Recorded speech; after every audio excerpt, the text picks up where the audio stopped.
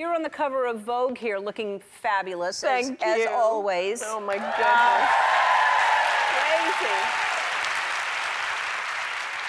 Crazy. So I understand, well, first of all, I know that they only wanted you and nobody else. For the cover of Vogue? Or no, yes, and no more Vogues are coming out. It's just that. It's over, guys. For the movie. I know, that's what Rob Marshall told me. He called me, and I've been friends with him for a while, but I knew there was sort of a different energy behind this phone call. I mean, it was so charged, and he was so excited to tell me this news. I thought, honestly, for a second, I was like, he's going to ask me to marry him.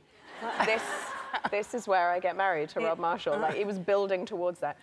And he was like, and Em, you know, we've been looking for something to do, and it's, we're gonna do Mary Poppins. And I was like, I just felt my hair sort of like blow back, you know. I was completely shocked and slightly terrified. Oh, you didn't know anything about it before the phone call? Nothing about it. You didn't know someone was making Mary Poppins? No, nothing. It was just completely new to me. It was such a ceremonious phone call. And then you realize why. I mean, this is such an iconic character, and you realize how much she's made such an imprint on people, and the first movie is so beloved. So I was slightly terrified. In fact, one of my dear friends, when I said, I think I'm gonna be Mary Poppins, she goes, ooh, you got balls of steel. And I was like, don't say that.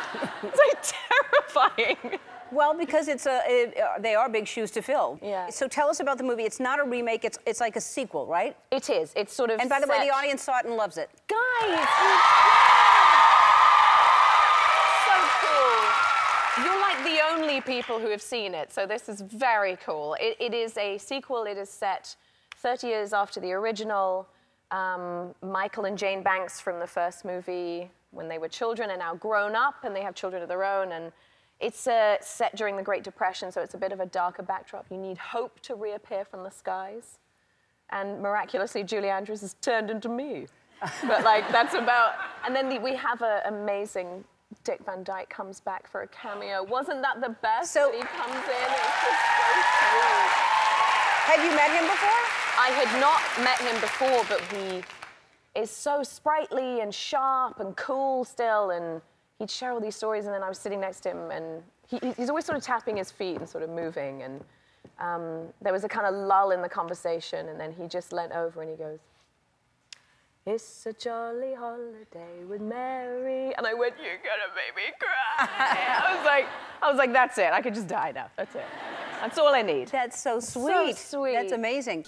Hi, I'm Andy. Ellen asked me to remind you to subscribe to her channel so you can see more awesome videos, like videos of me getting scared or saying embarrassing things, like Ball Peen Hammer, and also some videos of Ellen and other celebrities, if you're into that sort of thing.